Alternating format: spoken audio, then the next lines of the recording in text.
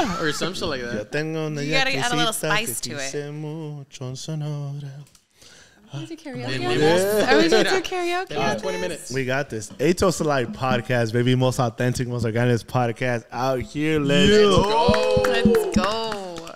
We are in a different studio. Shout out to the new producer, Kim, over here that, let us use this space in Santa Monica that honestly, I wish everybody can see the full thing right now because it's amazing. A beautiful space. This is nice. It don't smell like roaches in And here. you got Cava right down the street. Kava, look, you got Kava, you got the beach, You got the bungalow. you got bunk. The production budget just went up. Yup. But if you guys want to book her, you got to use our discount code that we have none, but use our code. Just She email. said, Yeah, let's we're going to talk put the about email it. down. Just like our discount code for Shop Segura. Use the same one. That's right. That's non-existent still, but I don't know why. She hasn't made it It's live. crazy. Why hasn't it been? She hasn't made it live. Can you tell us why it Is hasn't this been live yet? Attack Jack?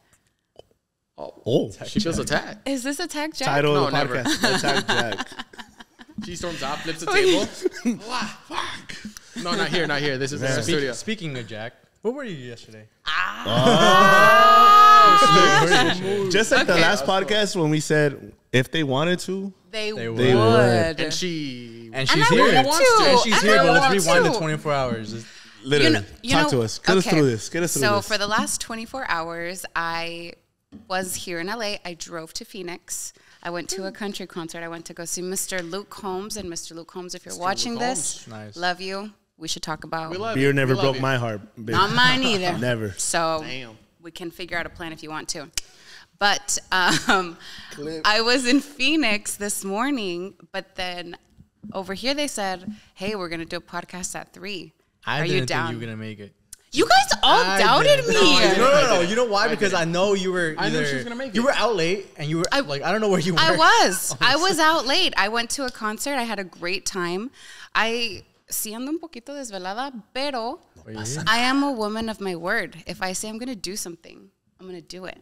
And this guy called me like 3 times to see, are you good? Are you good? Are you coming? Are you on the way? Like, is there something you want to talk about, Dusk? Look, very traumatic. I've been let down by a lot of people, and I've been hurt by a lot of people. That's crazy. I'm used to it. So I expect the worst, but hope for the best. Hey, it's okay. Your fault for putting expectations on other people. That's true. You got to give me a chance. That's all I'm gonna say. That's how you feel? That's how you feel. That's how you feel. Tag your most toxic friend. Don't tag me. He's gonna tag me. No, like all. So that is what Jack World Tour consisted of in the last 24 hours. World tour. It's Shit, a she's long. an We could do influencer. another episode on this if you really wanted to. No, we definitely have do to. it. We definitely have to. But I was in Phoenix yesterday. I drove back this morning, and I came straight to Santa Monica.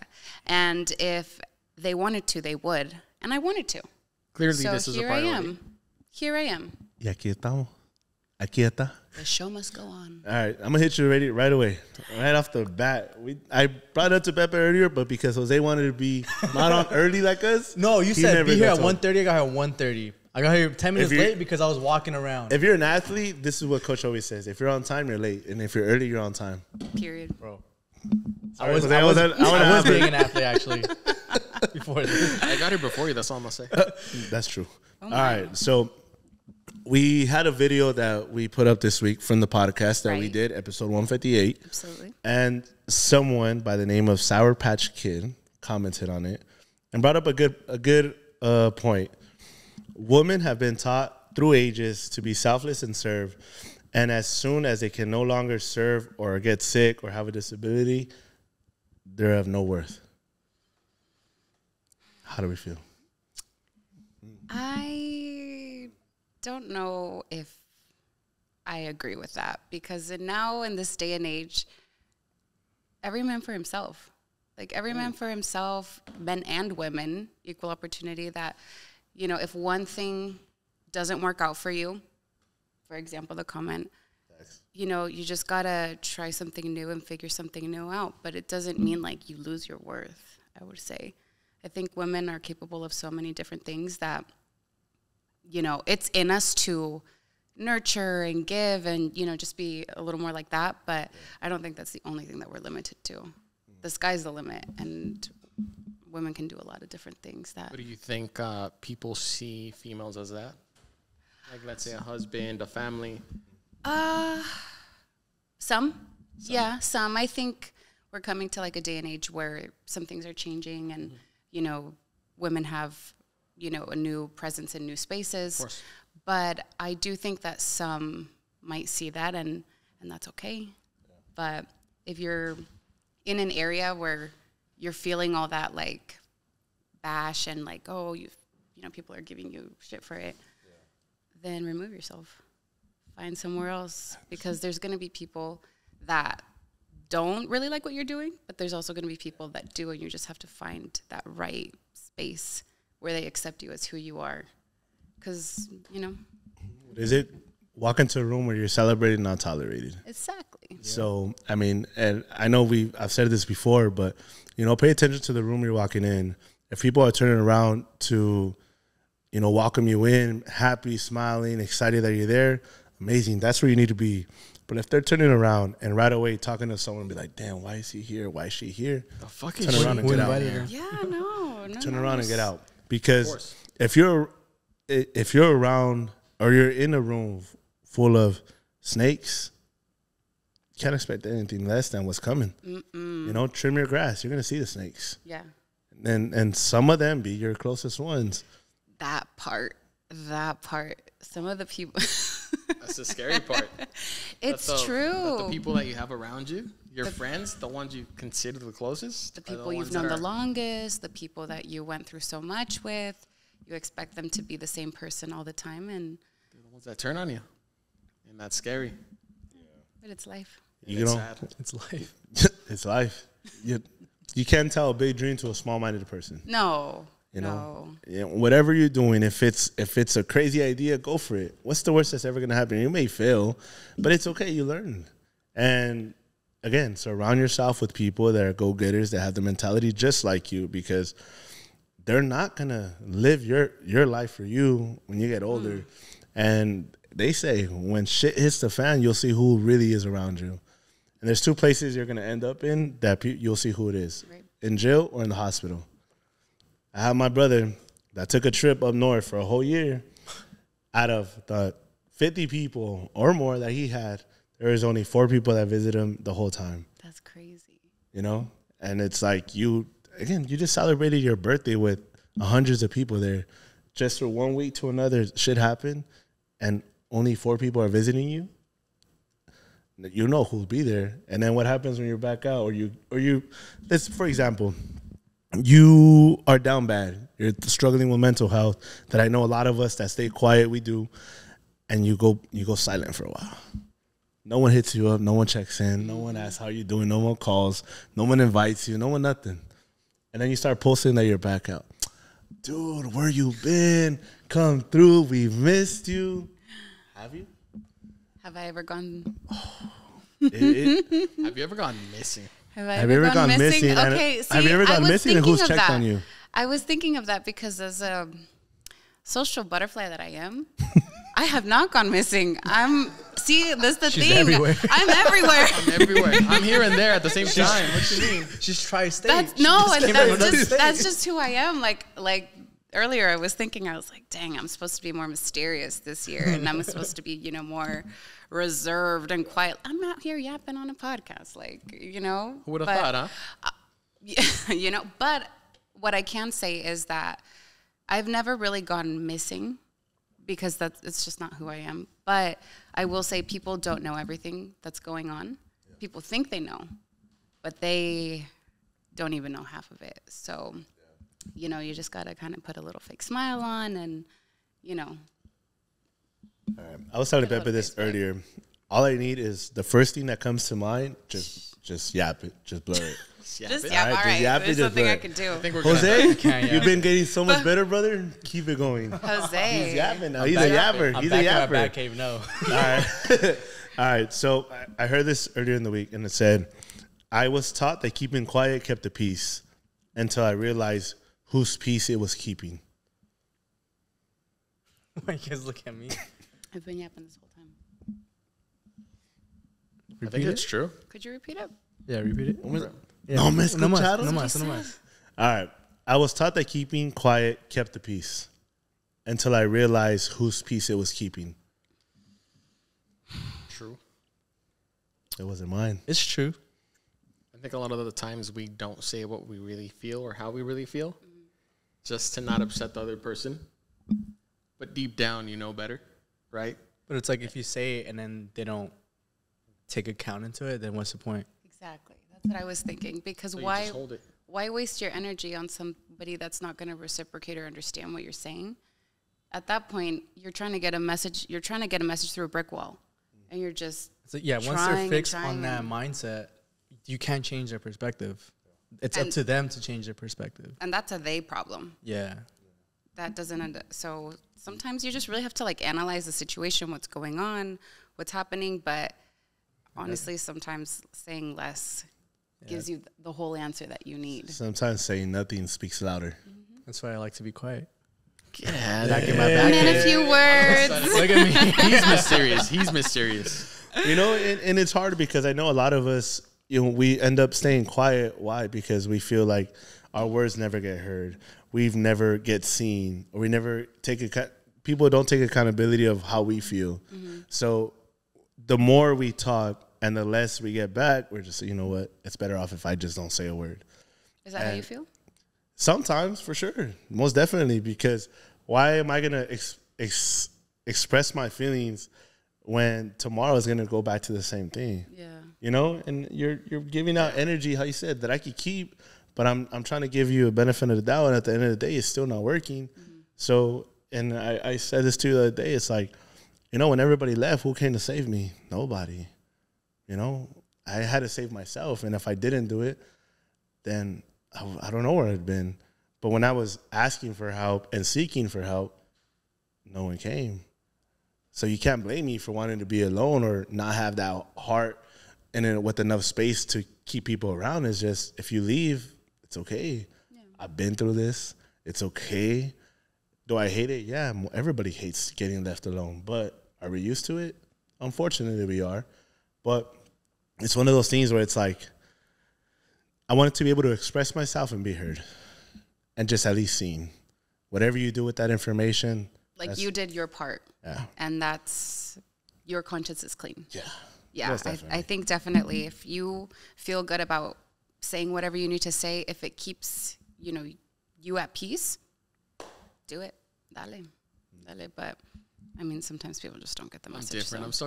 I'm gonna say it. I'm gonna piss you off, and then let's keep it moving. And if you want to drop me, I'm like, if you want to drop me because I told you how I felt, and shit, that's on you. That's on you. I just don't like wasting energy, on you, honestly.